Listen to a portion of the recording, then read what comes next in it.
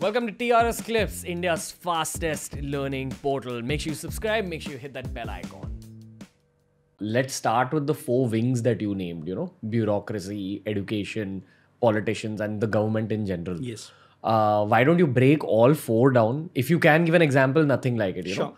But in what way do they consult you? And how do leaders there think? Because I'm assuming that, see, if you are, say, the chief of military, you have to think of, okay, how do we protect India against China now? Yeah. Because that's the looming threat everyone knows about. Sure. I would also like to know, what is the top layer of the bureaucracy thinking? What is the top layer of academia thinking?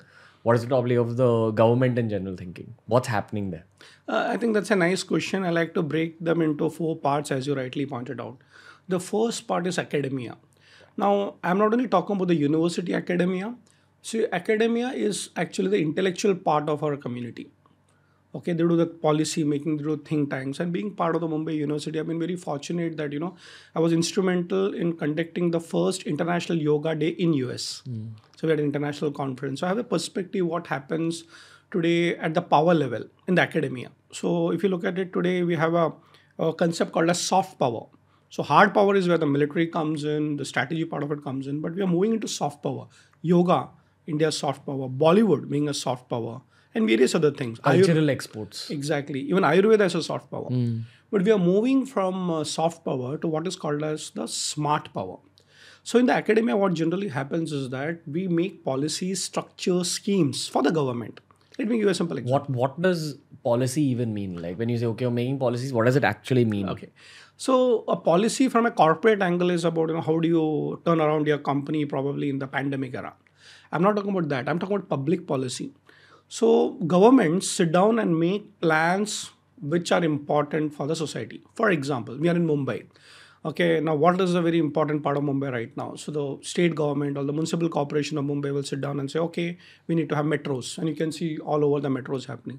Now that's a policy that has been set by the government after a lot of brainstorming. Now, how does a policy get formed? And I would suggest all of you to even think about doing a small course on public policy. It's very much available, and a short course on internet. So many edutech companies are offering.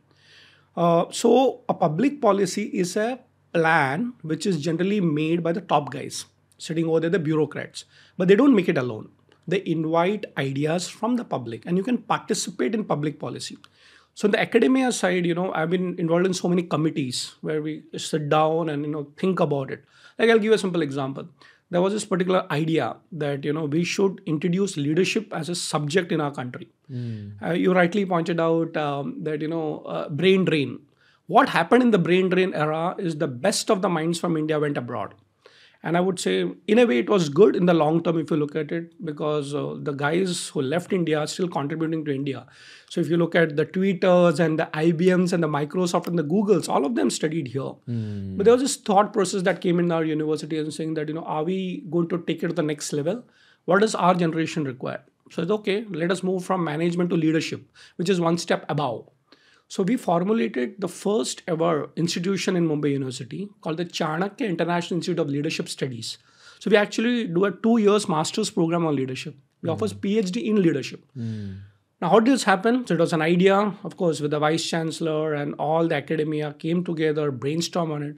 There's a process to it. It is not an idea. Please understand, idea to a plan is business.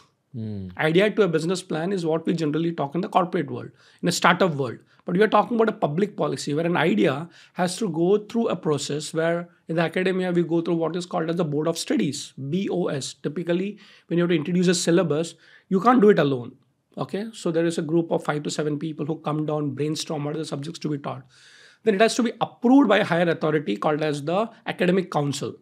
Again, it has to be approved by something called as a management council. Then it's approved by the chancellor. So if you look at the process, but after that hard work is done, then it becomes a part of the bigger game.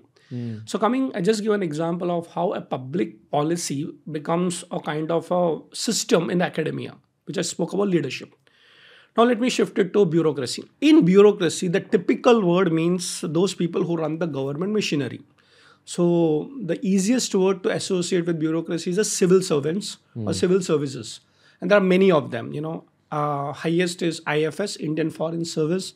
IPS, Indian Police Service. We had Shivanandan sir on the podcast. Then we have IAS, Indian Administrative Service, Indian Forest Service. So there are many of them. Now, what generally happens is that the government is run through a machinery. Okay, so there are people who run the whole show. So if you look at today, we are sitting again in Mumbai, the municipal corporation. Now there is some machinery which runs it. So let's say the commissioner of Mumbai Municipal Corporation. Now he is a trained bureaucrat. He knows the whole systems, the process, he studied the rules. So in India, how do you become a bureaucrat? The first question. And the second is, what does a bureaucrat do? So today there are open competitive exams. So if you want to become a collector or this general dreams people have in the tier 2 cities, I would say even villages, the biggest thing is to become a collector, because that was a system started by the Britishers. So the government will select a few group of people through a competitive exam process. So there are so many exams that's happening, you crack them. And then you're trained in the government administrative system. So let's say you go through 2 years of rigorous training and things like that. And after that, you would be put into certain states. For example, IAS officer or an IPS officer. So Indian Administrative Service or Indian Police Service. After the 2 years training program is over, they would generally choose which state they want to work in. So Shivanandan sir, giving the example, was actually from Tamil Nadu. Okay, born, brought up over there. But later on, he cracked the exam, and after his IPS training, he was asked, which state would you like to serve? So of course, he chose Maharashtra. He comes to Maharashtra, and then the whole 30 years that he worked in various postings in Maharashtra. Of course, from time to time, they go to deputations outside the state and maybe outside the country also. So the bureaucracy generally functions to understand how the state is run. So if you look at civics and politics as a subject, they're the execution body. Okay, so today look at everything that's getting executed. There will be a bureaucrat both at the state and the central level. So that's the whole machinery that works. And believe me, it's a system with a lot of power. Okay, so a collector sometimes is also district magistrate. He can take, you can take legal decisions. So that's a power that you get. Coming back to what is the role of a bureaucrat? The role of a bureaucrat is to execute the kind of a decisions that are taken at the state level, which the politicians generally do, So they will have an idea. From a bill, it becomes an act. I want to simplify it. Let's say, okay, again, the government decides, like we have to have, national highways. That's what Nitin Gadkari ji is currently doing as a head of all the highways that we have. Now, who executes it? The politicians are representatives of people in democracy. So they get selected, they'll debate and discuss in the parliament, and afterwards they say, okay, done. But karega kaun? So these bureaucrats come into it, and they're very intellectual. They have budgets with them, they have the plans with them, they have a complete machinery with them, they have power with them. And believe me, if you have a good bureaucrat, he can turn around a whole city or a village for that particular matter.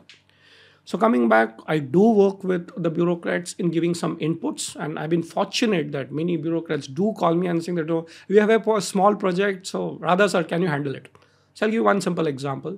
When the government decided that, we need to take International Yoga Day really big. Okay, now that's a statement. Okay, but how do you do it? So I remember 2016. One of the ministers right over Delhi, Rajya Sabha minister, he just called me up and said, we know you can do it because you're already part of academia. So, okay, can you handle this particular program? I said, okay, so what's the program? I have no idea. So don't worry, you'll get a call. So I got a call from an IAS officer. Okay, very sweet person, and saying that, Radha sir, we have this particular project by the government. We have the funds, we have the budgets, but we need to actually do yoga in a very big way. So let's start with India and we'll take it global. I said, okay, so I don't understand it. But they said, Radha, sir, we understand what you can deliver. I said, okay, let's have a meeting. So I flew to Chandigarh at that particular time and with my PhD guy, Dr. Shubhada Joshi. And so we went over there and said, listen, here is a project by the government of India that we need to make International Yoga Day really big. Thanks to our Prime Minister, it was already cleared at the international level where United Nations accepted International Yoga Day as a formal day to be celebrated globally. But that's not enough. What do you do? So 2016, Chandigarh was the place from where we actually launched the International Yoga Day. So I had the power, a temporary power, to actually hold the whole conference. So I took around 60 people from Mumbai University and of course Chandigarh. We had 3-day major international conference where we had Baba Ramdev and all the yoga gurus coming over there. I was instrumental in designing the program. When I say I mean with the whole team of the government machinery, and it was amazing. And I can tell you a small instant of my first, I would say, rubbing with power. So since I was in charge, we had 2-3 IAS officers over there, and I could see that one person was a vendor. He was actually misusing the public funds. Okay, so again, simple. He was supposed to make some videos and things like that because we wanted to use it in a digital format and all. And I could sense that he's not delivering. He's trying to take money from the government. Okay, and now remember, I'm a semi-bureaucrat, so I can't let my public funds go. And I remember telling one of these IAS officers saying that I think this guy is something fishy. So now I'm on the side of the government. I'm not on a public side. And you'd be surprised. Okay. Next day, just came and told me and saying that he's been arrested. I said, what?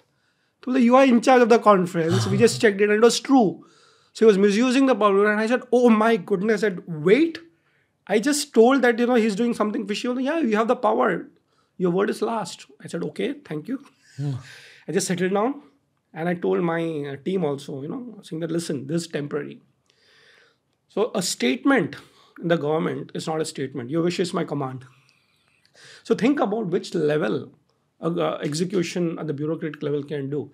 Of course, the good news is that, don't worry about it. He came out of it and all those things. The money was recovered. But that is the first time I realized what the government can do. Unfortunately, our first impression of the government is corruption. But there are so many people who are uncorrupt working for the public funds as well. And they're doing it in the right way. So that's bureaucracy on the other side where execution is done. So 3 days of international conference and, we had the best of best. And, thanks to, of course, I got some award from the governor and all those things. Second important thing, because it was delivered very well. Okay, because let me tell you something, my dear friends. Government also want good people to work with them. Who doesn't want good people, right? So I forgot and I said, okay, move on. But immediately after I got a call again from the same minister in the parliament and saying that now let's do it international. I said, what do you mean by international? Okay, India ho gaya, ab New York mein karte hain. And you'd be surprised. Again, I was given the power. Remember this, power is for service. Power should not be used for your benefit. So International Yoga Day, we did in New York a year after that. And it was such a successful conference that I took around 60 people from India. Again, government budgets, public funds. Believe me, it was one of the most successful academic conference happening right there in New York. We were hosted by the Consulate General. I can still feel the power right now because when we landed up in New York, okay, think about this, friends. The actual people, the government representatives, the diplomats in US representing our country, came and received us inside the plane. Now, what does it mean? Don't think that it's about me. We are representing a government, and half of our academicians who went over there had what we call it as official passport. What is an official passport? Most of the Indians will have what we call it as a blue passport. But the blue passport is like a normal citizen, but there are different levels of passport also. So many of us actually carried what is called a white passport. So you are representing the government of India. Okay. And of course, you have to be very careful about it because you should never misuse the power. At the same time, you're also representing a culture, a civilization, a country. We did it, we came back, and of course, the passport is taken away. Okay, that's temporary. Wow. So what generally happens is that we're representing a country where you're a diplomat or an ambassador, or even if you are on a certain government assignments, the government gives you the power to handle those responsibilities. And remember this, once the responsibility is over, you need to surrender your power also. So one thing I learned being in the government is that, you will get the certain power, but remember, you're in a mission mode. The day the mission is over, you should be a common man again. The third part is, of course, the armed forces, the military part of it. It's a huge machinery. I'm still learning. But I do teach Kautilya Arthashastra to the leadership team in the armed forces. I'm still a student, but I'm teaching them. What does that entail? So, Arthashastra of Kautilya, okay, which my area of specialization is Chanakya's wisdom, talks about a lot of military strategies. And it's the geopolitical ideas like Mandala theory, Samadhana Dandabheda. So, unfortunately, we Indians have to awaken to our own knowledge. So, I'm being a small role in playing that. awakening the armed forces and saying, listen, this is our knowledge, why don't you apply it? So that's happening. Yeah, I've heard that Chanakya's teachings are so kind of renowned all over the world that other countries also use it in their military training. Yes. But the Indian military also does. Yes. Has it always used it? So I would say that India always used it, but post-British era, it's more about what's happening in the Western world. I'm not saying that we should not be aware of what's happening abroad. I mean, we need to get the best of the weapons, the missiles, everything is fine. Yet, that's a very famous statement. The man behind the machine is more important than the machine. So at the strategy level, at the thinking level, are you having an Indian strategies? So fortunately, we have a lot of wisdom in our own ancient Indian script about how to handle war and conflicts. So, I'm teaching that.